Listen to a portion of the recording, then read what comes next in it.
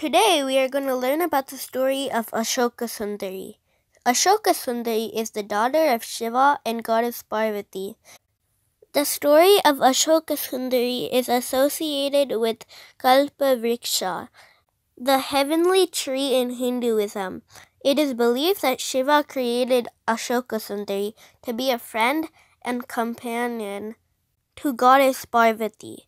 It is said that when Shiva meditated or went to wage war against demons, Ma Parvati felt loneliness. A daughter was created from the divine tree to solve loneliness.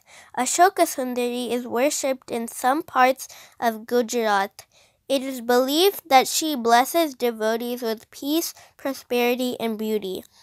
As per Shakti worshippers, this is one form of Goddess Shakti, and she resides in the central bindu of Sri Chakra.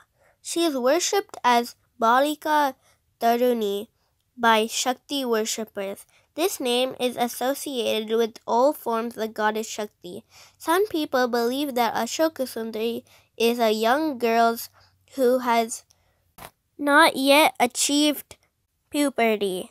Some devotees considered her as a young, unmarried virgin girl. Some people equate her with the Lalita Tripurasundari form of Goddess Shakti. And this is the story of Ashokasundari.